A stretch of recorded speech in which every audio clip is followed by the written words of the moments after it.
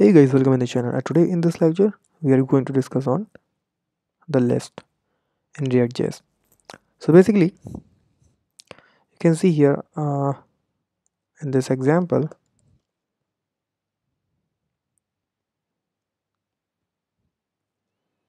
you can see this is a list. This is the horizontal list and this is the vertical list. So the first list, second list, third list, fourth list, right? So I have so many of list here. So in the same scenario, I'm going to make the list. So localhost 3000. So now you can see here. I don't want this here or this here. The blank screen I have. So h1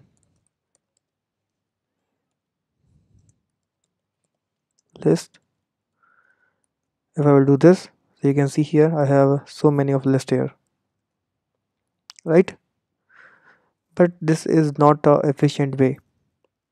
So now how you can do this? So let's say you have the array, the list. So list arr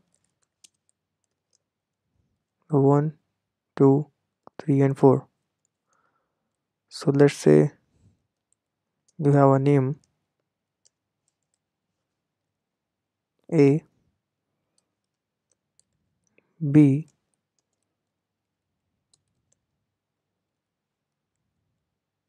and c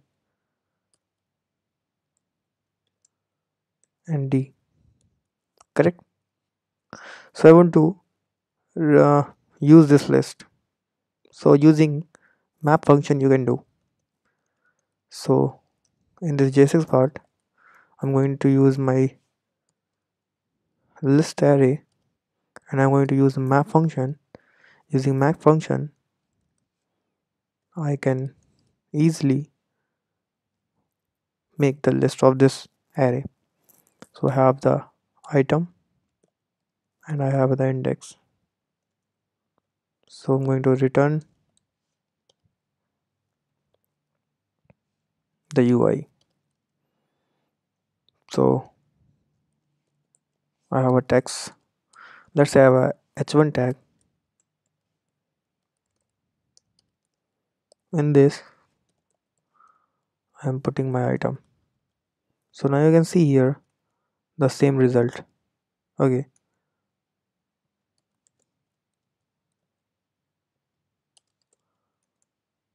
Yeah, you can see here the same result ABCD, correct? So now if you want to put the custom message before printing the item, you can do like this. This is your item.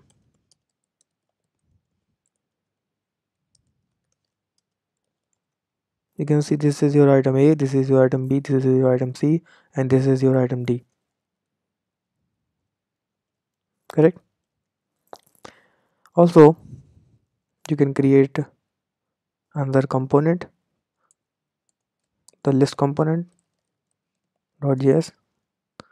So in this RFC, you can make the functional component and you can use this.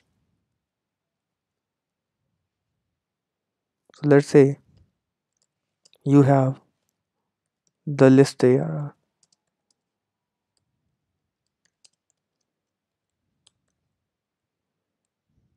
Let's say A. Let's say copying this thing here.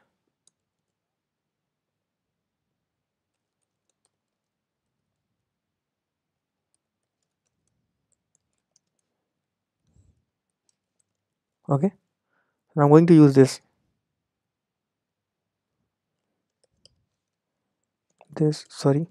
list arr.map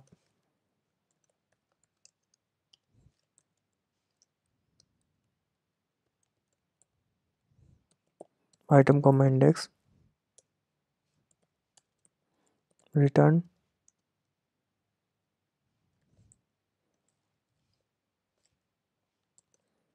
the h1 tag I have, and I'm going to show you the item only here. Now I'm going to import this in my existed component. I want to use this. I don't want to use this. Or directly you can see here. Sorry, the list component. List component. You can see this is imported. So I don't have anything here. Okay, let's just check.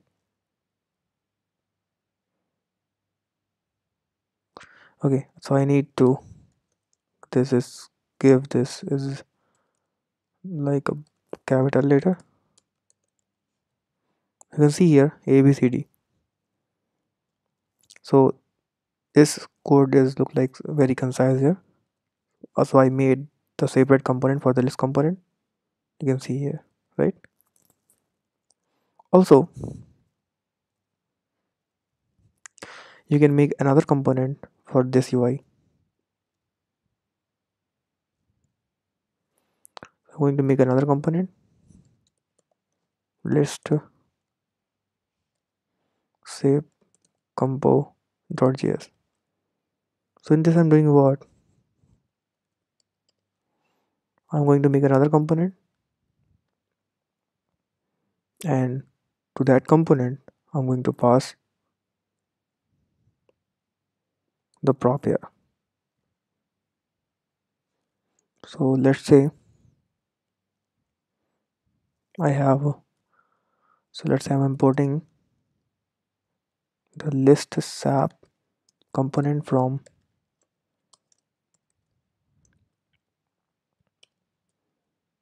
this, and I'm going to import this here, and I'm going to give the prop this list here. Okay, what I'm doing here, I'm going to get the prop here, and again I'm going to do what? Props dot map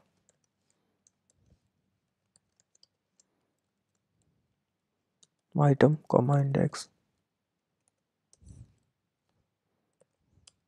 return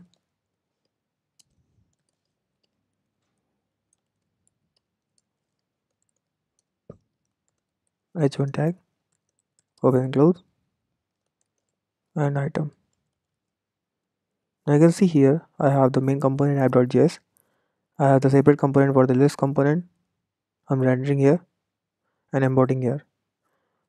So this is my separate list component. So I have this array, list array. So I'm passing this array as a prop in this list separate component. This is another component where I'm just making the UI, making the JSX part. So now I'm going to the browser, and you can see here I have something.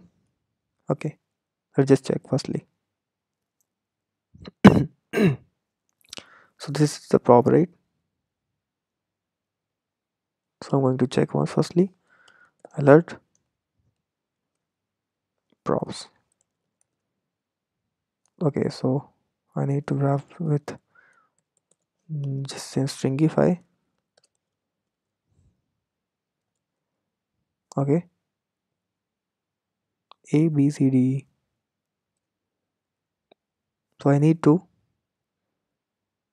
use this as a prop here, dot prop dot. Then you can see here you will get your result